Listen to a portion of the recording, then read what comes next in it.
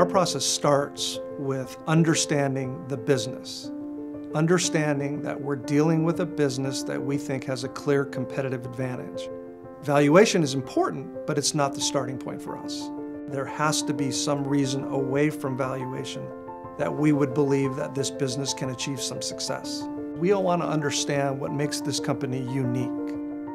Why is it a greater competitor in their space than others? And identify whether or not the company's been able to build a moat around that business model that would allow them to be successful for an extended period of time. In looking at companies, there are three aspects to our process: identifying high-quality businesses, looking for them when we think they're inexpensive, and identifying investment catalysts that we think can take that business to the next level. You can't just look at a company's financial statements and come away with the idea, oh, this is a great business. Well, it may have been in the past. They may have achieved some level of results in the short term that others may come away and say, wow, this is a great business.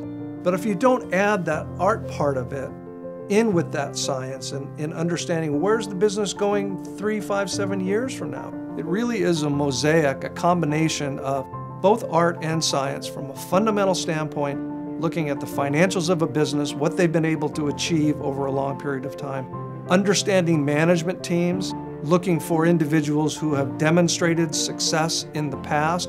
Combining all of those factors together, I think, is unique in our process in that all of those factors come together to give us a fuller understanding that we're dealing with a business that we do believe has a competitive advantage.